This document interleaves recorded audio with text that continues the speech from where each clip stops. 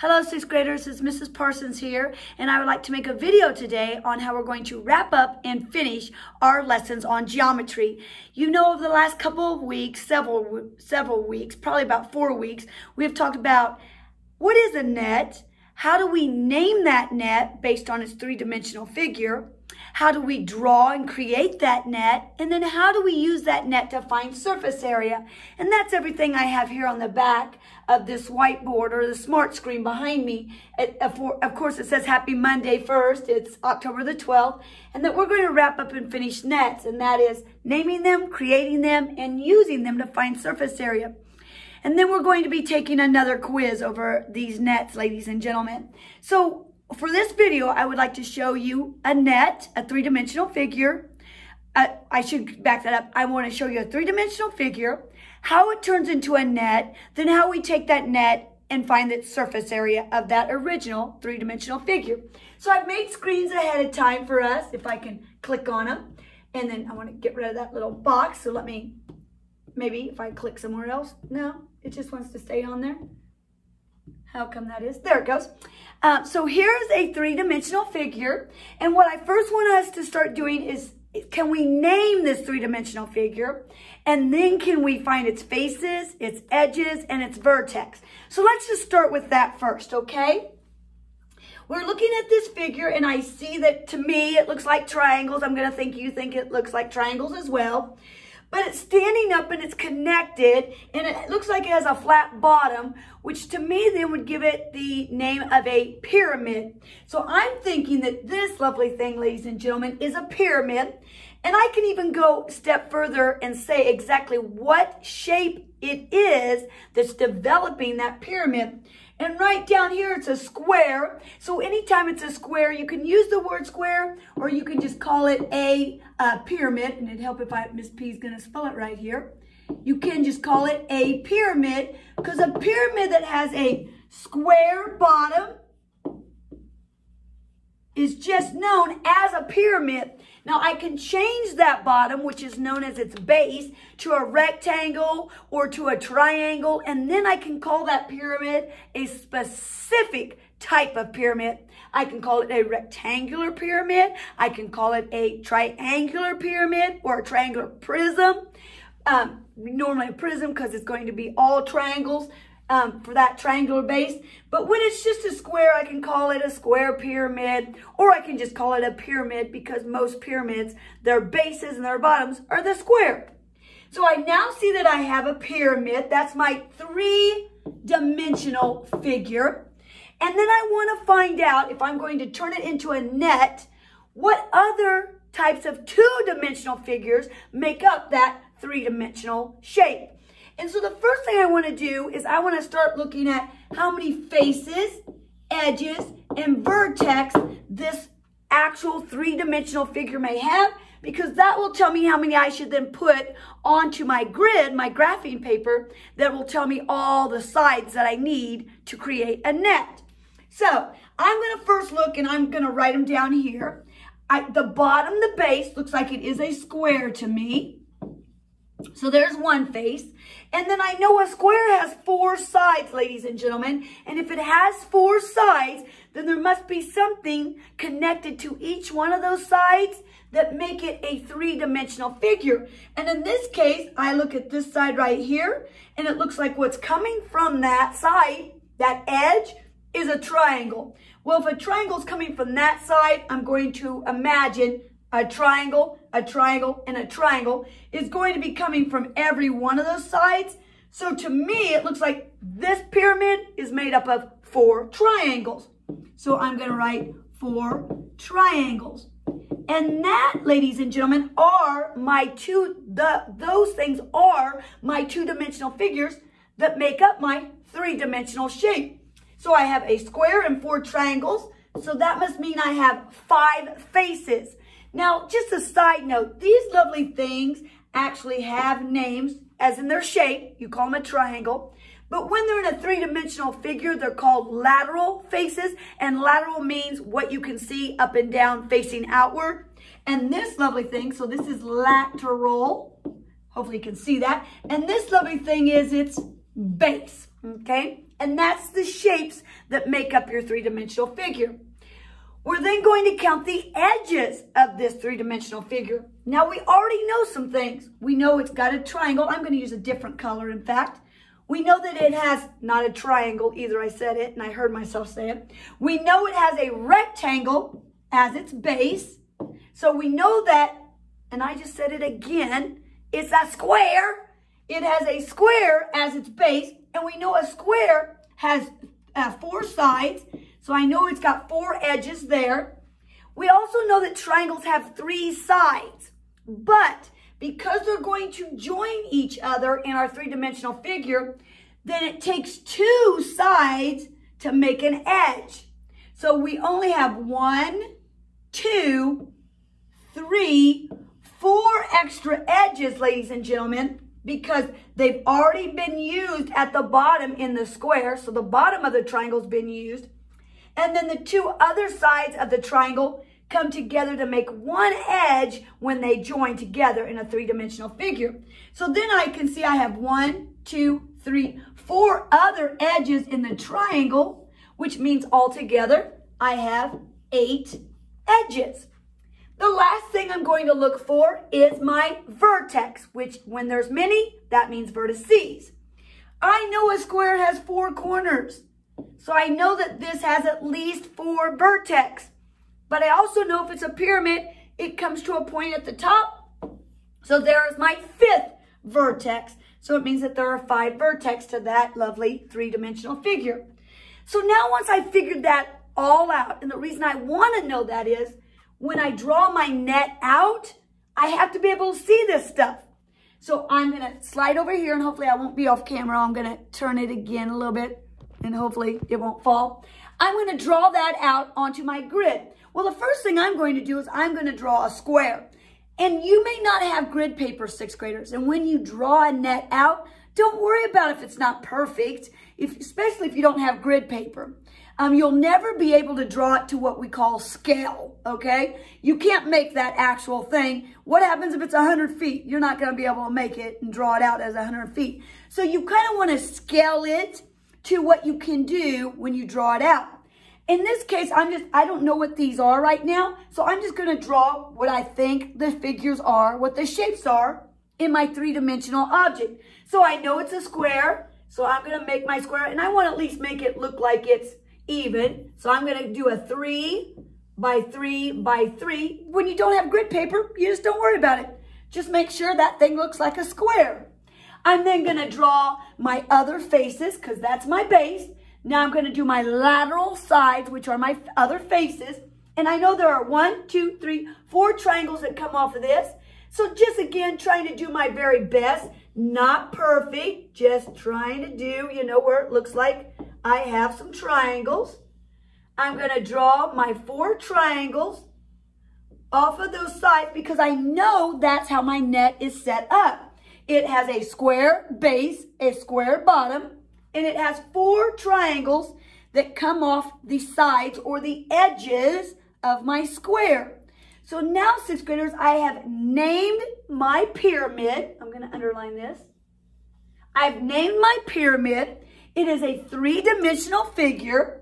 I have counted all the faces, the edges, and the vertices, the vertex, that make up this figure.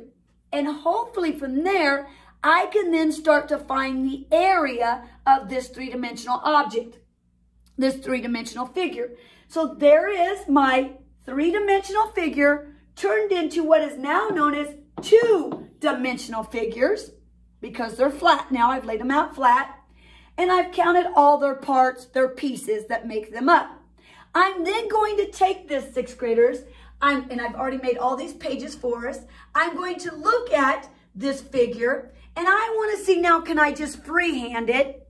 Sorry, I stepped off the screen. I just want to freehand it now. I don't want any grid paper. Well, I know there's a square. I'm going to get rid of this so it looks more like a square. I know there's a square, and I know that there are some triangles that come off of it. It doesn't have to be perfect as long as it looks like it is a square with 4 triangles coming off of it. So I'm going to step back for a minute to my screen that I had. oops, it moved my page. Let me move it. We started with a three-dimensional object. We had grid paper and we broke it down into its net.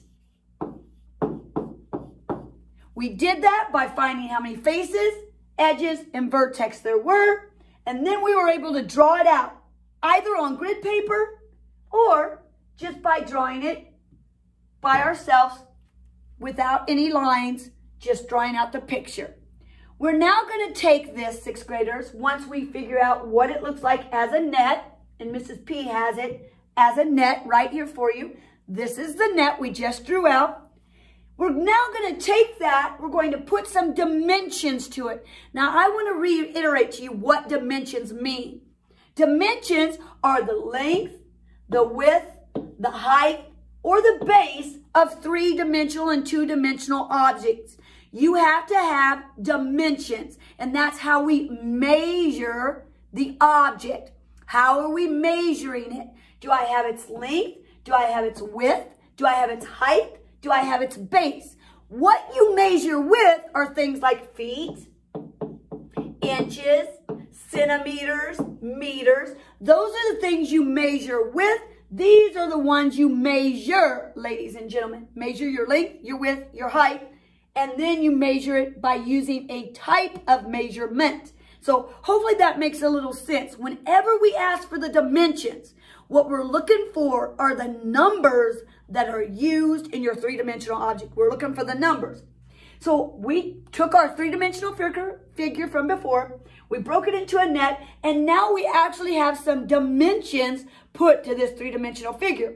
So now we want to find the area of this three-dimensional figure. And again, I have another little page for that.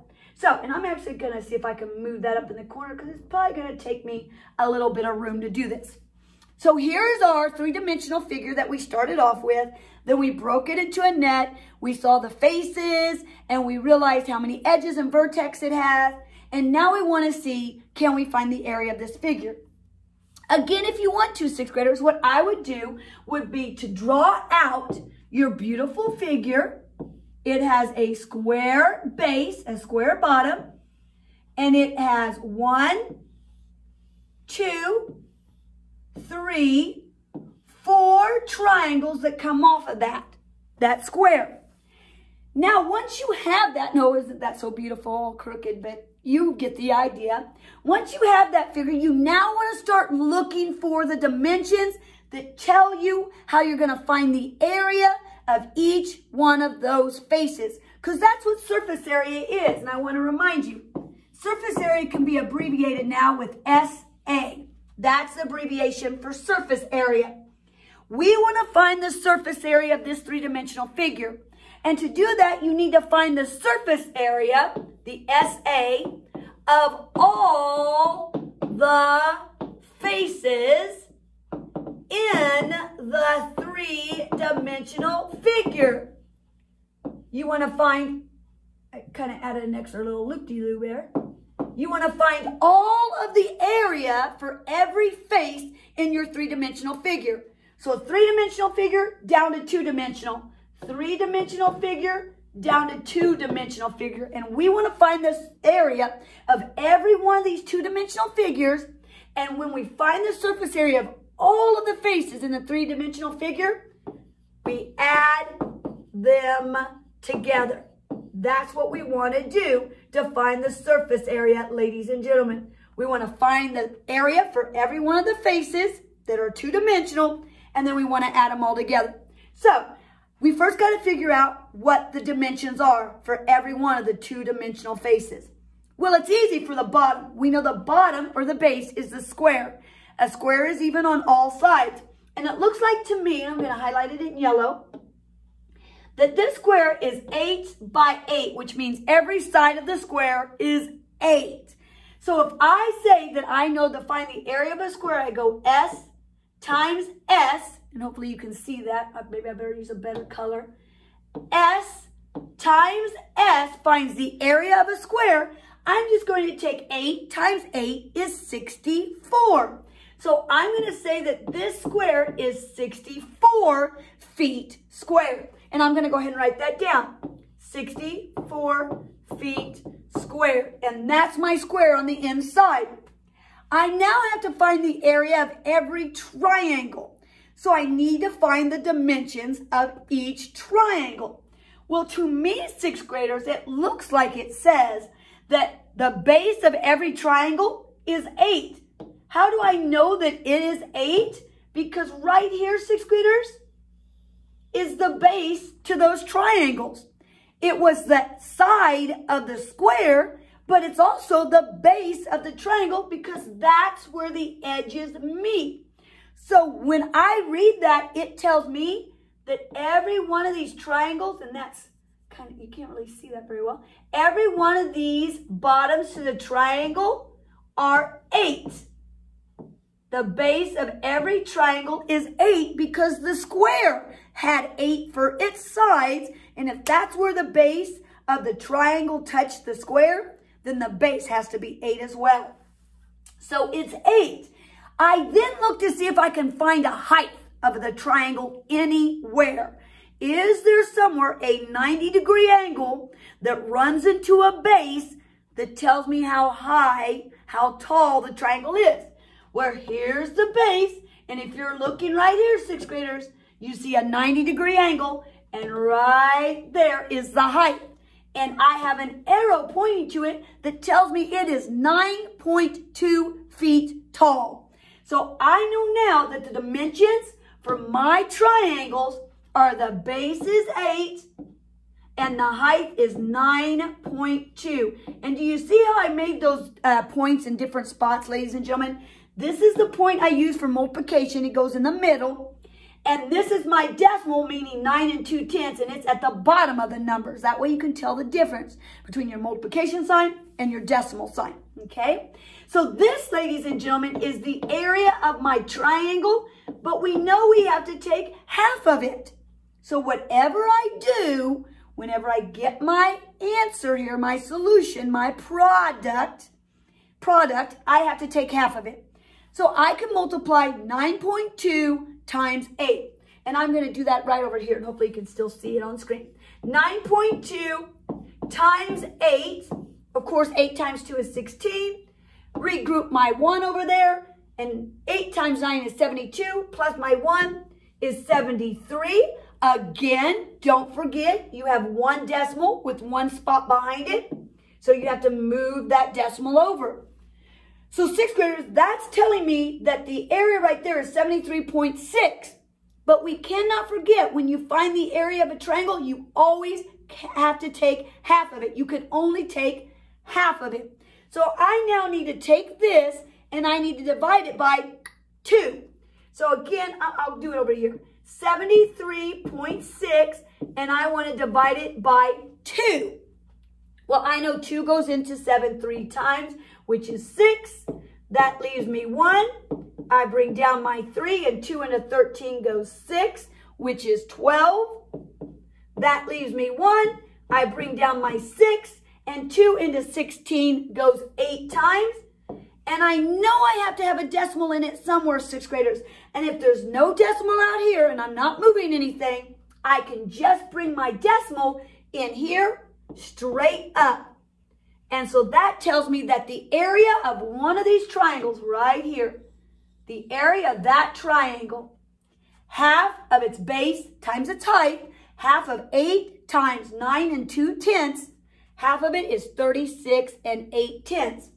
And I can check that. I can add that twice, 36 8/10, 36 8/10, and I should get back 73 6/10. And you will if you do that, sixth graders. So now, sixth graders, I know the area of one triangle is 36 8/10. Great! I now figured out this triangle right here. Oh, but I see something else I can do quickly. There are 4 of those triangles, and they all have to be equal because 1, they touch at this vertex up here, and 2, they are all touching the base of the square, which means that all of their bases have to be 8. So they all have to be the same size. So instead of me doing all this work again and again and again 3 more times, all I have to do is take the 36.8 times 4, because that's what each triangle represents. So I'm going to erase this, and I'm going to come over here, and I'm going to take 36.8. Get the right side of the marker. 36.8, and I'm going to multiply it by 4 because that's how many triangles I have in that three-dimensional figure. When I multiply that, 8 times 4 is 32. Regroup my 3. 4 times 6, ladies and gentlemen, is 24. Plus the 3 I regrouped is 27. Regroup my 2, and 4 times 3 is 12. Plus the 2 I regrouped is 14. Again, I look for how many decimals are in my problem. There's 1. How many spots are behind it? There's 1. So I move my decimal over 1 time. And it says the area of the triangles is 147. 147. Don't use an and in there. 147 and 2/10 feet square.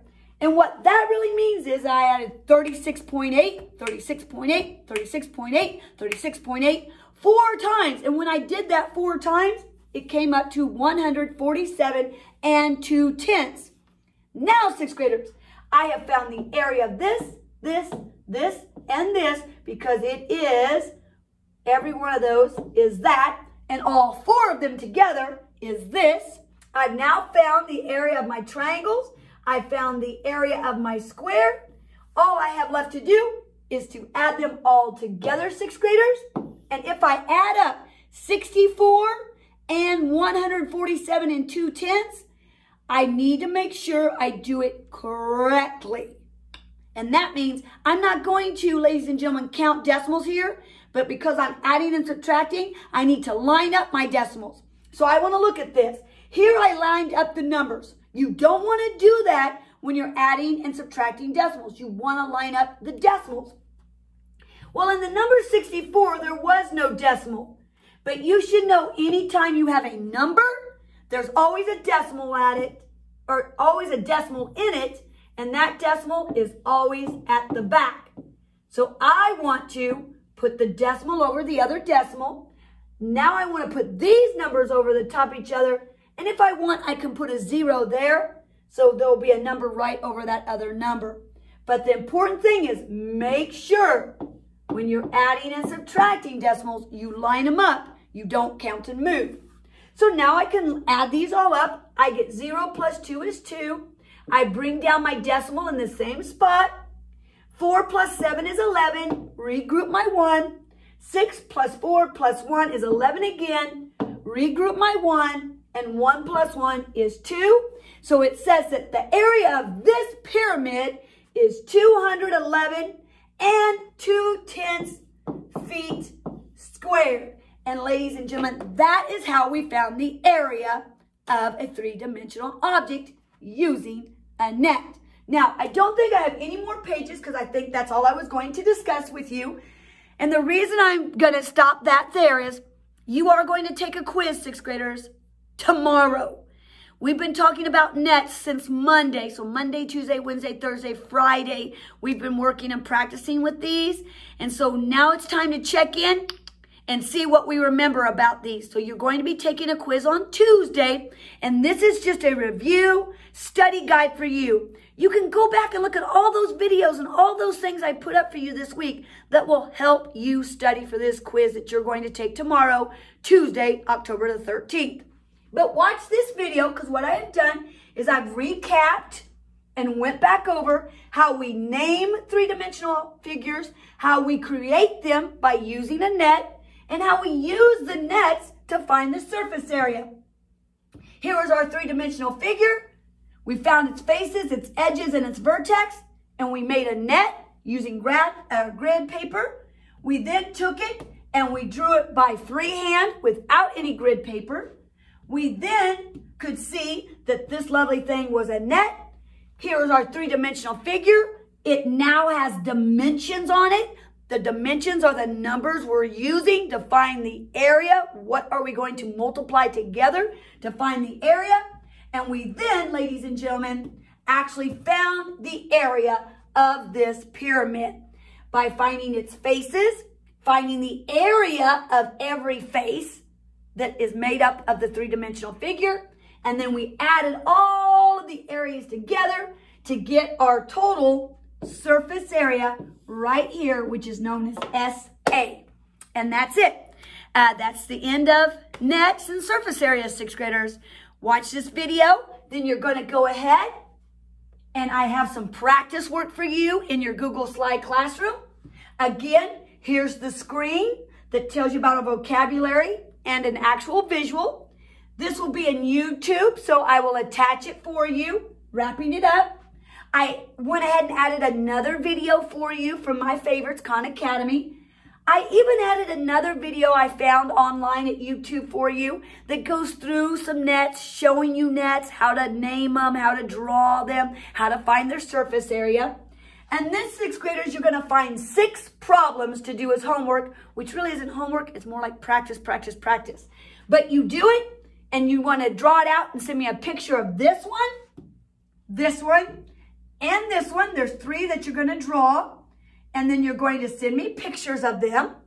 And then there's 3 of them that you're going to find the area of. This one, and this one.